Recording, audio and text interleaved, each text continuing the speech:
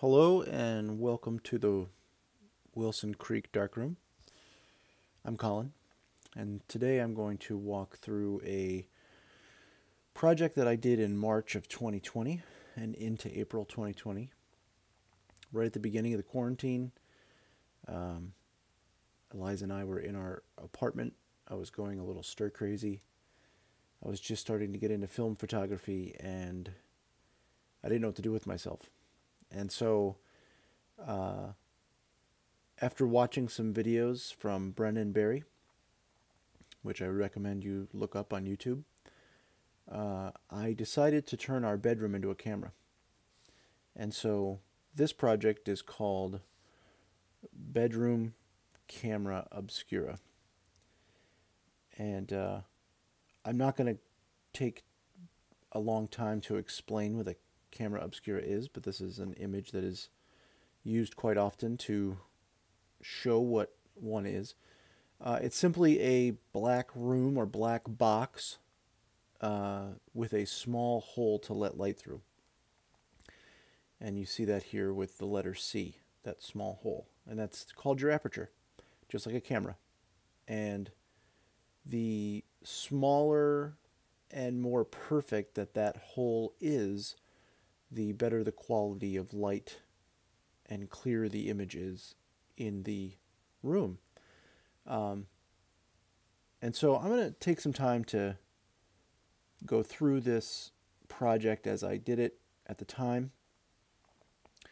And I hope it's interesting. The value that I got out of doing it, besides just dealing with my boredom at the time, was that by blowing up a camera to the size of a room, like I just said with that hole being the aperture, it really does a good job of helping, or it did for me, help me to understand the pieces of the camera a lot better than just watching a YouTube video about a camera or, just learning the photographic process or something. By having an entire room where I could change the size of the hole, the aperture, I could move the focal plane, I could change what I was projecting onto. All of those things come into play, and it was very interesting to work on. So let me just show you real quick what my setup kind of looked like at first. There was only a single window in the bedroom, and I just kind of threw a whole bunch of stuff over it at the time to black out the window. I just really literally took what was in my bedroom at the time and even the curtains that were on there and pinning them in a certain way just to let a little bit. You can see the hole kind of right in the middle. I'll zoom in on this later, but that was my first kind of swing at it, I believe. I don't know if I had enough pictures to know exactly what my first thing was. This is already, a year and a half ago, but so I had a screen, kind of diffusing screen for making light kind of scattered. And I just thought, well, it's kind of like a projector screen. So maybe I could use that to take what was coming through the window and project it onto this screen, kind of like a rear projector, like you could imagine at a movie theater. You have a movie theater, a lot of times the projector is behind the people and it shoots onto the screen in front of the people. And then you also have those that are, the projector is behind the screen and just shoots onto the screen and you can see through it. There's both kinds. And so I just thought maybe I could do something like that. So you can see here, it's a very poor image quality because I was just kind of getting up and running here. But you can kind of see there's a faint, image that's on the, and believe me, when you're kind of putting this together, that faint image is like, oh, that's cool. Just the fact that I was able to do anything. But very quickly I learned that the screen is really diffusing the light, which is its entire purpose. It's not a projecting screen; it is a diffusing screen, and so it was doing exactly what it was supposed to do. And now you can see how that light is just being shot in every direction, rather than collecting that light and making it sharp and bright. But anyway, I made some progress with it. Some of these early images is me not knowing how in a almost completely dark room to get focus on that screen. But here's a video of me just trying to see how can I even get focus with my phone to see what's on the screen, because what I could see in real life at the time was better than what I was getting when I was taking a quick shot of it. So I backed up a little bit, took a photo, I think with my phone on long exposure. This is probably back when I had an iPhone 10 or 11 or something, 18 months ago. Now, this was kind of illuminating, pun intended, to me, because look at how much light I am letting leak through. Now, with your human eye, at the time, I didn't see it that much until I was in that dark room a long time before I realized how much light was being let into the room other than through that aperture. And it's very important if you're going to build one of these, whether it's room size, box size, whatever, that the only light that gets into the room is from that hole. And that will dramatically increase the quality of the image. But if you look, you can kind of see a blue sky there. You know, you can kind of see some of the things going on there. Now, without knowing what's on the other side, we were in a little town, and directly across the street from us, from our third floor apartment, was just a house. So you can start to see that image starting to appear there. But anyway, I knew based on some of these photos, you know, this is what I was trying to do with the digital camera, trying to capture some stuff here. I knew that I would have to change everything about this. But here's probably the best I got with that diffusing screen. It's upside down because if you go back to that image that I showed you of the camera obscura, that illustration, this fascinates me. So if it bores you, just hit fast forward or something. But it becomes obvious when you're looking at this, but it's not something I think about all the time. But light travels in a straight line. So of course, if you have a small hole that you're looking through, and let's say you're looking at a person, the person's feet, the light moves directly from their feet to the top of your eye, and their head moves from their head to the bottom of your eye. Your brain flips it over, as we all know. But this just is a really cool way, once again, by building this big, humongous camera, you're going, oh, it's obvious once you build it. But people that are watching this that are smarter than me are probably like, well, yeah, of course, Colin. But yeah, this was really neat to get to this point. So you can actually see a house now. Really weird. I'll show you a video in a second. Really weird to start seeing it moving on the other side. So you're in a completely blacked out room, and then you have a screen that's, 3.5, 4 feet tall or something, and you can see things moving outside. It becomes like you're a spy. It's very weird. It's like having a webcam outside. So here it is flipped. I just probably flipped it digitally in the camera or something, where now I can zoom in on the house and see what's going on the other side. Very, very cool to play with this. I almost want to do it again in some way. Maybe in my shed outside, but I think there's probably a lot of light that comes in there. Okay, so here's that setup again. And when I zoom in, you can see, if you look at the aperture that I created, ignore the fact that there's so much light coming in from everywhere else. Even the aperture that I made, I just used a pair of scissors and, jammed a hole in it. So even that was like very, oddly shaped and soft edges and all of that. All of those things play into how clear the image is. So one thing I did was add a lens. You don't have to do this, but I just thought maybe by collecting the light, a lens a lot of times will kind of compress the light. I don't know all the right terms to use to describe this, but a lens will usually compress the light into instead of it scattering as much. So I put that on the other side of the aperture, the outside of the house. You could think of that way. And then that improved it greatly. I also made a much better hole. I didn't take a picture of that. The aperture I made, I believed I used a hole punch into cardboard. So the hole punch was, as fairly perfectly circle. And that made a big, big, big impact. So you can see I'm holding in my hand it looks like a piece of paper, but it's a scanning bed. The kind of piece that goes into an Epson scanner that you can take out. I don't know what to call it, but it's effectively a big white piece of paper almost. And now you're starting to see the difference between that screen that shoots all the light everywhere and diffuses it and something that more focuses it. Now I purposely took these photos in monochrome, but that's why they're black and white. But you can start to see, wow, this is really becoming a clear image. Now, the thing that can change how clear that image is, and I'll have a small video of this in a second.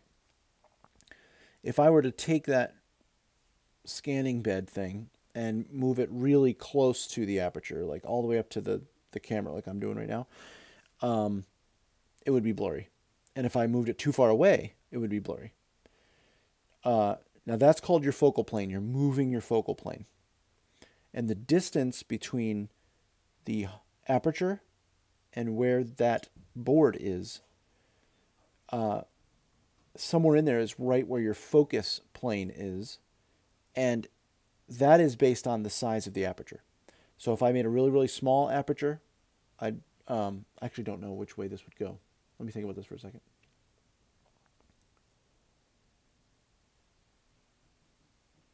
I believe if I made it very small, I could get closer, and if I make it very large, I have to make it further away.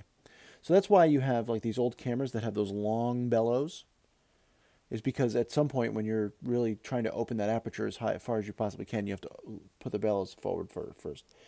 If I'm wrong on that, whoever knows more than me about this stuff, put it in there. But there is a relationship between the size of the aperture and where that focal plane is, and that's where.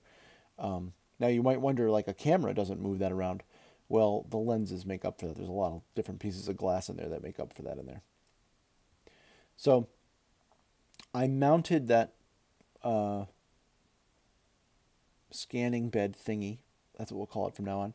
I mounted that to a tripod just so I could have the focal plane in the right spot. Didn't have to hold it with my hand.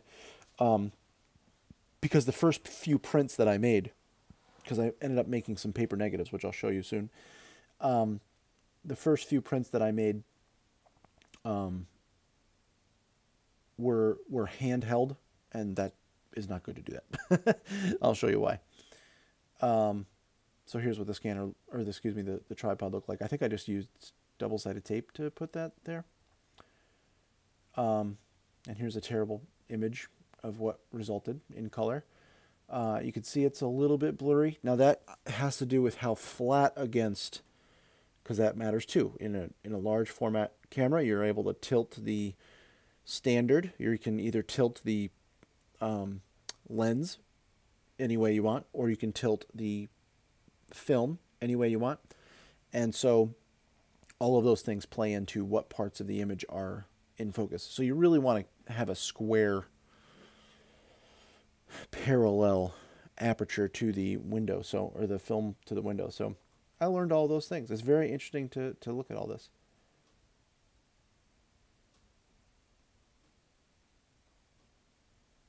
Here's a video. I'm not sure if you guys can hear this. Yeah, you probably couldn't have heard that, but there's motorcycles going down the road, and it's really weird. Here's a really good image. So again, it's upside down. There's me in the background of it. I put my phone and took a picture, took a selfie. See the car going down the road? It's really weird. It's fun. So I played with that for a while, just trying to get that dialed in. And I got pretty good at dialing it in. And here is a digital image. Man, how did I do this? I probably did this with my phone. So I think I took a selfie of the scanning bed. That's my heater, because we are in the basement in a dark room. So you're going to have to deal with it if you can hear my heater. So this is a digital photograph taken with my phone of the scanning bed and then flipped and made black and white. It's pretty neat. You can even zoom in and see how good the fidelity is on it. You can see each individual uh, roof tile there, or shingle, and how many different repairs have happened on that house for various reasons. In fact, I think while we lived there, they repaired the house a couple times, just little patches. Uh, very, very cool. Very fun to play with. There it is again, flipped upside down. This is a video. So this is a video that's upside down that I flipped. I'm not sure if you can hear what I said, but I said there's a dog in the window. And one of my goals was to get a photo with my window of the dog in the window. I believe I was successful. See the cars moving?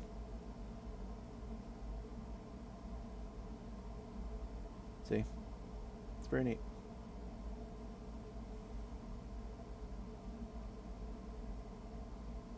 So, I could have stopped here. This was pretty cool to have a digital image taken with a bedroom.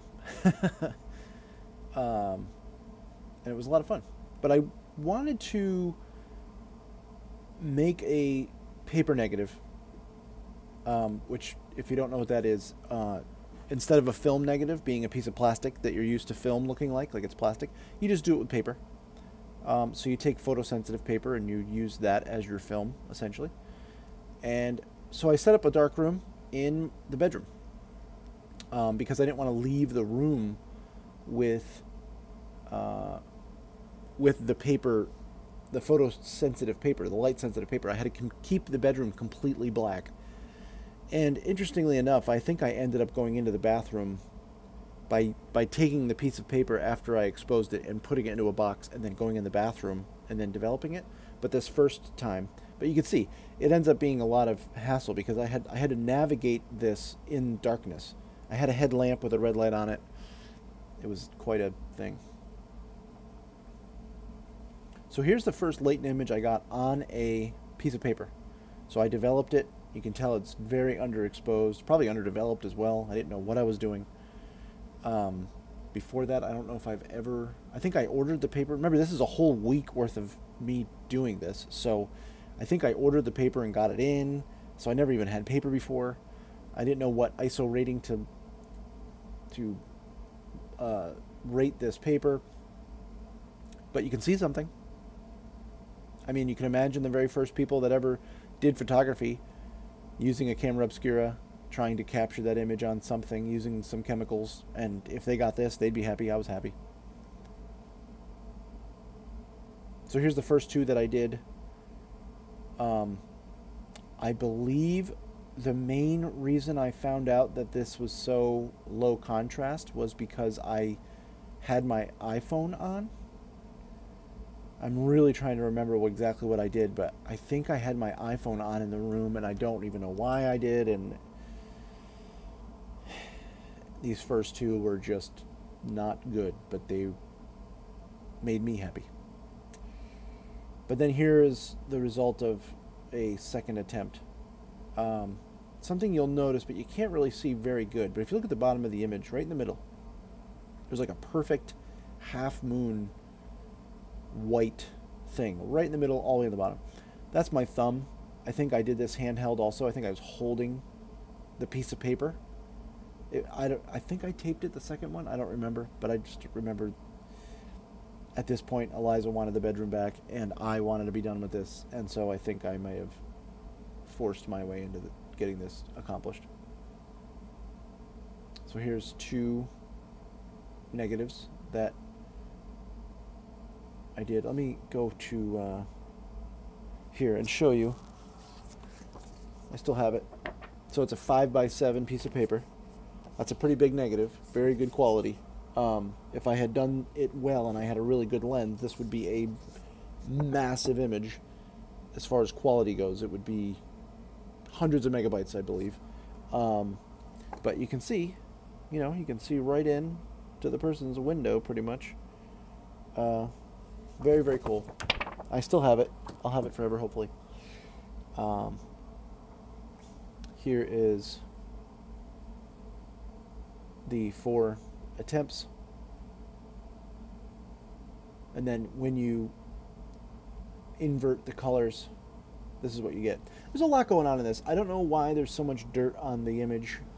The blurriness was my fault. You can see the puppy though, right in the window. Let me go back. Right in the window. He wasn't looking out, but he was sitting in the window. The blurriness, I believe, came from the fact that I didn't remove the screen.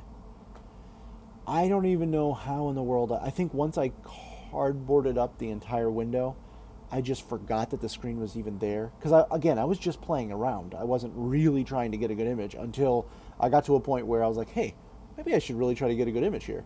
And when that kind of hit, I had already forgotten what was on the other side. I couldn't see it. It was just a tiny little hole in the window. So this is shooting through a screen. And if the screen wasn't there, it'd probably be super crisp. There was the 4 attempts. So when you're scanning in the paper negative, of course I can play with it a lot. So they look better than they probably really should. And you're probably thinking, man, these are terrible. This is taken with a window. I took a picture with a window. I think that's pretty neat. So this was a fun project. I don't know if I'll ever do it again. I want to. I'm keeping that sneeze in. I don't know why I just sneezed. But some things I really took away from this is that you can make your own cameras. There are many people out there that make really great cameras. Brendan Barry, Ethan Moses. There's a lot of 3D printed cameras now. People build their own large format. If you go to the Large Format Photography Podcasts Facebook group, that was a lot of words,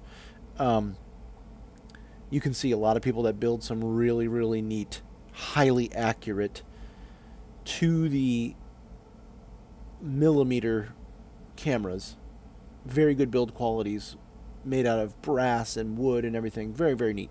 But I'm just telling you right now that with whatever you have in your house right now, you can make your own camera. And that is really an interesting thing to play around with. Hope you enjoyed this video. I might be back with another one at some point. I kind of like doing these. And thanks for watching. Hit like and subscribe and all that junk. Thank you.